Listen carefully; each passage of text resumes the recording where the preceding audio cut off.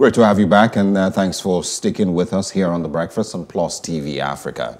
We, of course, will be now moving into a discussion with regards to the national identity number. It's created a major conversation across the country in the last few weeks. News from yesterday say that 47.8 million people have now registered for their national identity numbers. And so we're going to be having a quick conversation reviewing the whole process and the significance of the national identity number. What are the possibilities really of achieving the targets that have been set by the 9th of February? But before we get into that conversation and introduce our guests, we'll please, of course, watch this quick report on the national identity number. Nigerians seen here at the Koyi Registration Center believe the deadline date is not feasible considering Nigerians' population. They must extend it. What is the population of Nigeria? How many people have been captured? Over 1 million people have not been captured. So they will tell the 1 million people that they will not use their phone again. At the National Identification Management Commission headquarters in Lagos, there are different stages of queues. Gaining entrance through the main gate does not guarantee success as the queue continues inside. We've been here 3 days now. What if they ask me tomorrow not to resume at my place of work just because I want to get an NIN? That our government can come up with something meaningful. It's frustrating. Nursing mothers are not exempted from the hustle for the registration. This thing is not encouraging. I'm fed up of, if it's not compulsory, I don't need to bring my baby down here. And here are some of their suggestions and pleas to the government to ease the process. Since we have this COVID-19 on ground, the federal government or the names in the people in charge should create more enabling centers to enable people register at ease. Just like penny wise pound foolish, NIN should not come by this time. Because I won't lie to you, the number will continue jeering off. It's not about prayer. Government can do better than this. They can take it online. People can sit down in their houses. We're talking about shelter in place, stay at home, and people, because they want to register for a number to get a slip, they have to come here in the morning, go away in the evening, and queue up like this and expose to all the risks. We don't have yet the vaccine in Nigeria. On trying to get update from the officials on deadline agitation, we were given the contact of the head corporate communication NIMC, and this is what he said. We are just involved in the process, Ministry FUC, but it's the Ministry of Communications and Digital Economy and the Honorable Minister that issued the directive since last year February. You understand? So he is the only person that can also talk on the deadline or extension or otherwise. The tension seen here might be understandable, but it should also be a thing of worry, saying that the preventive directives of the pandemic have been violated. From NIMC office Ikeja, Jacinta Obiuku reporting for Plus TV Africa. And thanks to Jacinta Obiuku for that report. We'll now get into a quick conversation with Mr. Gbolan Olojide once again. Good morning and thanks for joining us, sir. Good morning. Thanks for having me. All right. So let's get straight into it. 47.8 million people have so far been registered.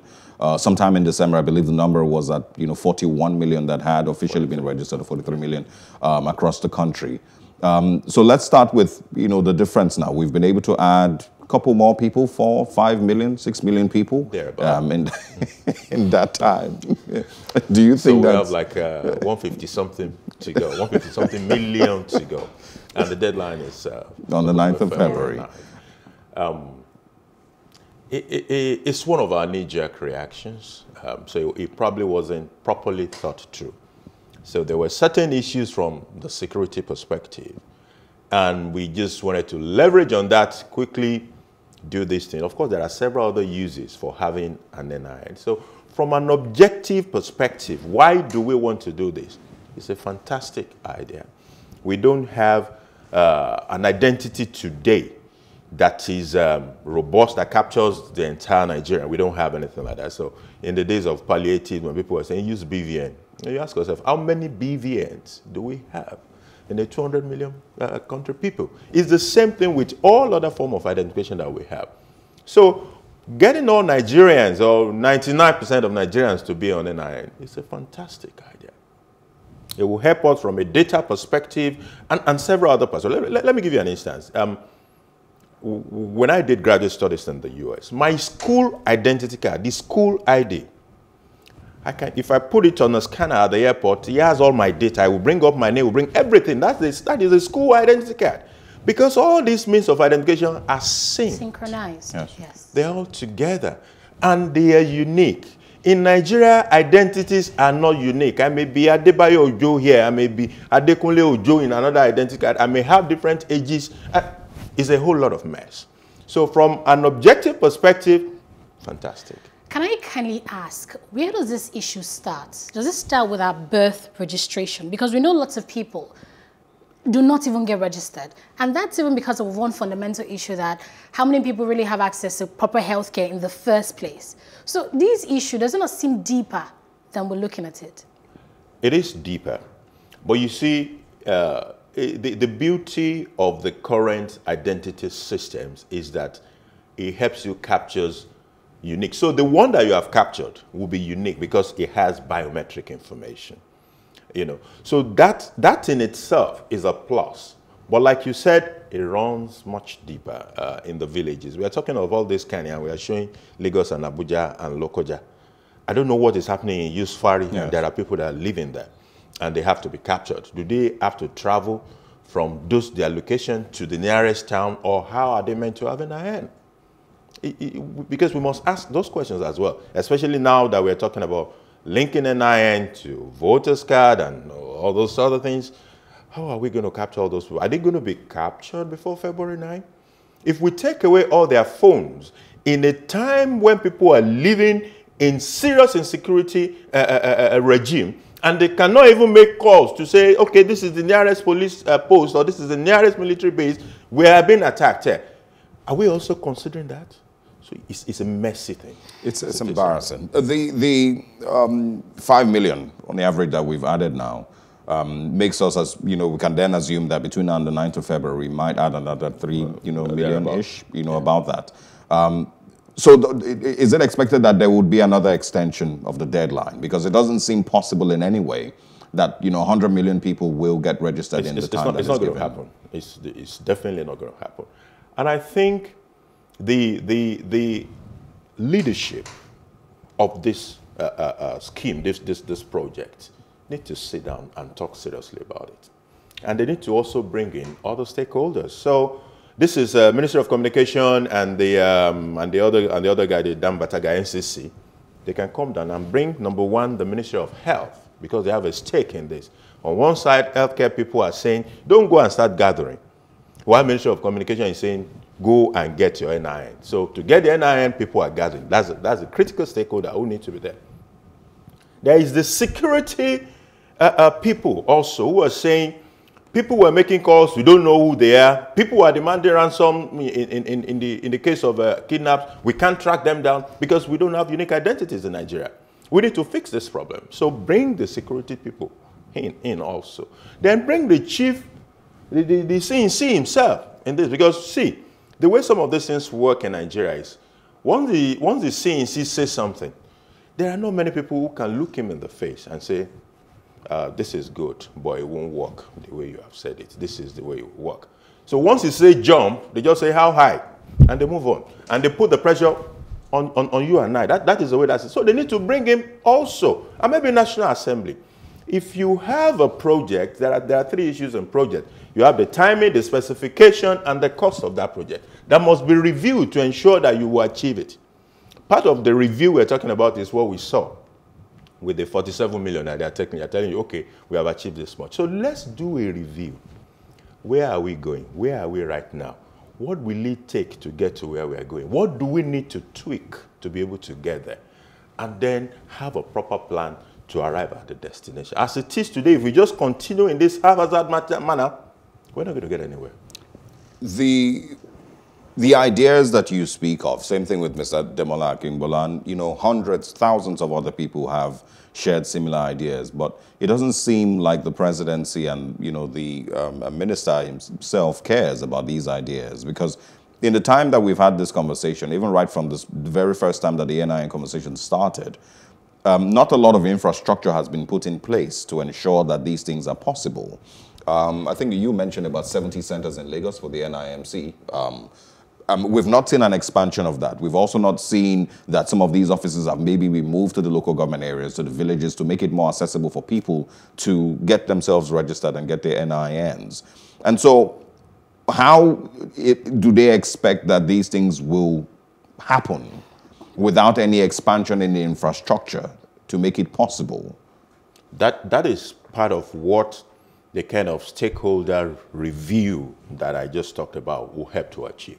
Because when you bring all those stakeholders together, we cannot put all the problems on the table. As it is today, we are speaking from different sides of the matter. The security guy is concerned with, I want these numbers. I want everybody to have a unique identity because I want to be able to track anybody down when insecurity issues happen. The NIN guys have been given a matching order, and that is what they are focused on. So you have a singular objective, but you have different stakeholders, and they are pulling in different directions. Can we come together and get this thing addressed? That is what we need to do at this stage. Otherwise, if we just leave it this way, we won't get anywhere. February 9 is on us now. Today is already 28th of January.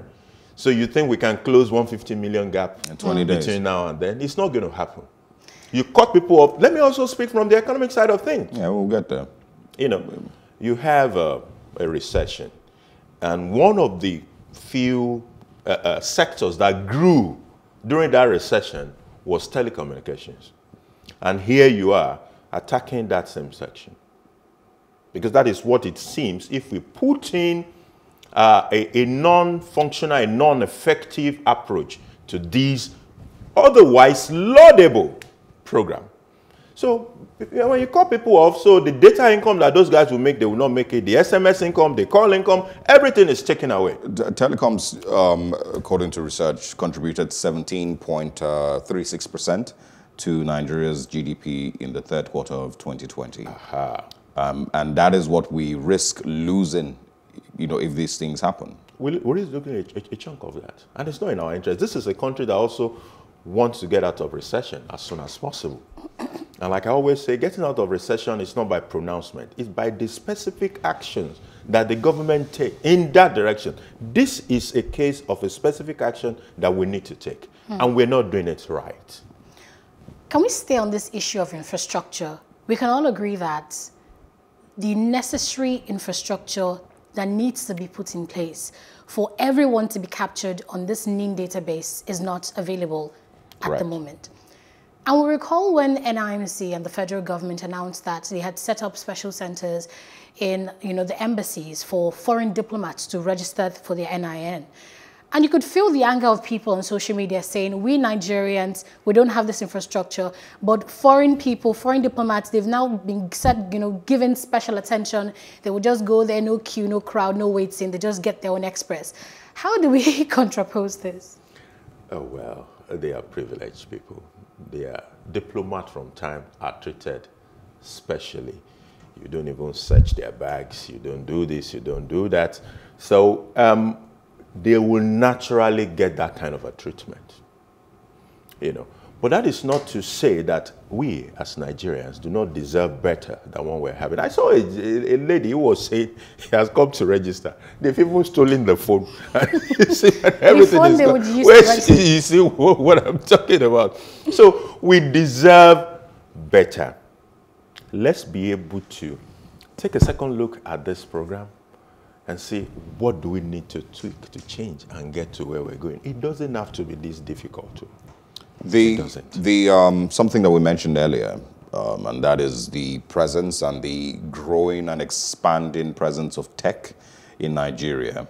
There is a lot of young Nigerians that are getting very tech savvy and are doing phenomenally with information technology. Why aren't we consulting any of these people with being able to build a better system that can create synergy with all the databases that we should have? Why are we still stuck with the archaic system that the Nigerian government is expressing with this? We may actually be doing what you're saying, but you see, some of these things are also not microwave like that. You don't snap your fingers and get them. When you're developing an app or a system, after development, it goes through some debugging, some testing and all that. So it's not something that will arrive within the December, January that they're talking about, which is part of the planning fault that we see. So if you're going to do that, it should be part of the thinking and the process that, oh, this system we have is not robust enough. When I did my NIN registration, I had to do it when I was on leave. And I went there. I got to that place as early as 6:30, and I was like number 50-something there. You know, that was even out of season. It wasn't around this time. You know, before the staff started coming, it was already like 9 o'clock. When they came for the first 1 hour, they said the system wasn't working. Like, it has not come up. Everybody was just seated there. So the system, the existing system, definitely was deficient. In fact, I'm not so sure it might not crash. Maybe they will have upgraded it anyway, with the flood of activities that it has been taking on in the past few weeks. So there is definitely infrastructure deficiency. They may be addressing it. Like I said, they may be talking to techie people. The man himself, the Minister of Communication, is a techie person. You know, so he definitely knows who to speak with. You know, but then some of these things cannot be delivered microwave. Okay, so one key issue with this NIN registration and with several other issues like the COVID-19 pandemic is misinformation. Much of Nigeria was thrown into a frenzy yesterday because it was supposed to be the deadline for you to link your name to your SIM cards, and apparently mischievous persons set up a fake NIMC account. It was identical. It was just that it was in capital letters. If you don't look closely, you will be fooled into thinking that it was an NIMC account. This one was just NIMC in capital letters _NG. And it said, by order of the federal government, today is given as the last day to register your NIMC or face the wrath of what comes next. You can see just how tough this language was. This was retweeted so many times. So many Nigerians were scared. People were scared on Twitter until we saw that, this was a fake account. In fact, we saw this on several newspapers that we know and trust, until people started to say, this is not the official handle. This is Dr. Issa Pantami now saying this is not the official handle, fraudsters and all of that. How would you say misinformation is affecting this whole process regarding the fake BVN, fake apps that were created and things like this? It's a major issue. And that is because I don't think we are communicating officially enough. We're not doing that. And when there is a gap, misinformation will fill that gap. So there are mischief makers, there are speculators, there are people who just like to sit down and write all these images and put it out there and confuse a lot of people. So the only way to address that is to be proactive when it comes to communication regarding this matter. As at today, if you still call the average Nigerian on the roads and you ask them about some of the particulars of this thing, they will give you different information. And I got a message from my service provider. I have 2 lines. And the message I got from this particular service provider was that the NIN I provided is not correct.